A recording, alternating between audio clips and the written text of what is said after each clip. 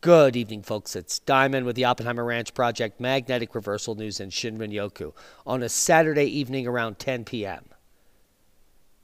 Volcanoes have been blocking the sun since the sun existed. Huge outputs of volcanic gases and dust shot into the atmosphere and the stratosphere cause cooling on the planet Earth. Violent eruptions, as well as non-violent eruptions. But the big culprit here is VEI 5, 6, 7 or greater. These volcanoes have been proven to cool the Earth.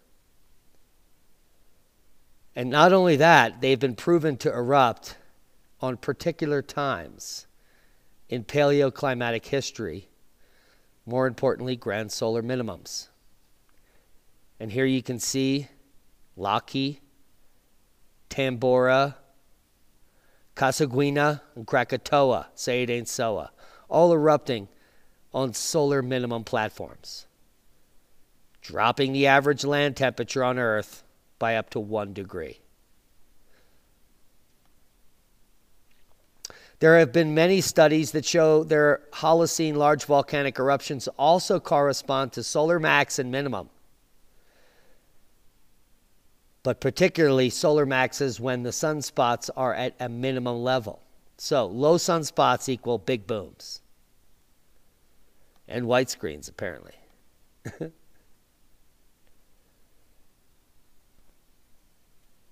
Now, what we know about solar grand minimums are their start and stop date, because they've already passed.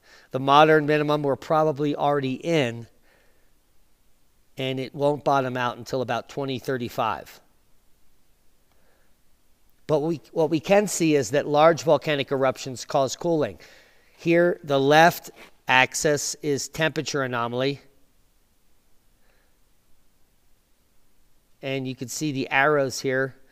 Major eruptions, VEI 5, 4 or 5 or greater. And they cause major drop downs in temperature globally. Samalas in 1257, right at the kickoff of the Wolf minimum. Kuwait at 1452, right at the kickoff of the Sporer minimum.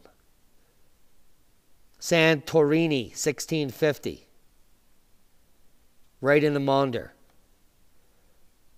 Tambora, 1815, right in the Dalton.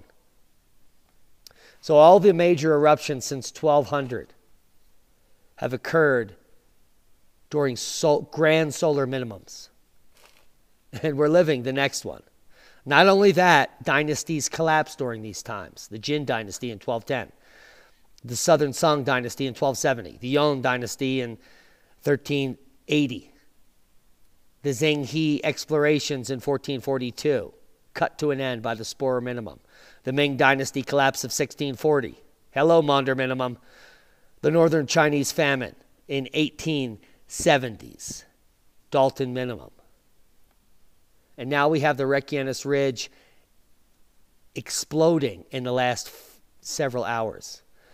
Eruption is imminent. And eruptions in the Cascade Range during the past 4,000 years line up 200 years with 7 erupting volcanoes during that Dalton minimum. Where was it? There it is.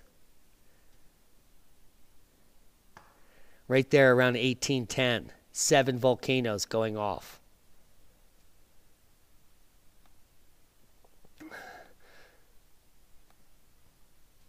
Dalton minimum. Right here. 7 volcanoes going off. Now, what does that mean for the Cascadia fault zone? If 7 of these volcanoes are going off, or 7 new ones, how will that transfer, well, power? Well, those who cannot learn from history are doomed to repeat it, according to many smart people. And these are signs of the times. Indeed. Where volcanoes, they be exploding. They just can't be enlarged and explode at the same time. Now, we've been warning about this for quite some time. And it's not you, it's not CO2. It's certainly not the Jiffy app that really won't work for us. But it is certainly the sun. Directly correlated to grand solar minimums are major eruptions on planet Earth, which cool the planet. And you're living the next one. Those who cannot learn from history are doomed to repeat it. Will you repeat it? Yes, we just did. And that's a boom to knowledge. Proper prior planning prevents piss poor performance. As we expect, as many as 7 volcanoes on the Cascadia to be erupting in the next 10 years. Lassen Peak, Mount Shasta, Crater Lake, Medicine Lake, Newberry, Three Sisters, Mount Jefferson, Mount Hood, Mount Adams, Mount St. Helens, Mount Rainier, Glacier Peak, and Mount Baker. Now we've seen upticks at Rainier, St. Helens, Hood. What's next? Who's next? And that's boom to knowledge and to preparedness. Proper prior planning prevents piss poor performance.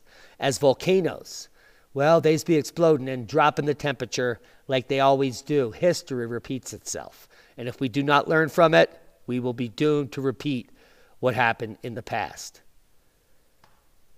And that's a boom. Click on one of the boxes to gain more knowledge. And learn to grow food. It's spring, ding ding, in the Northern Hemisphere. And most of you are watching from there. What are your plans?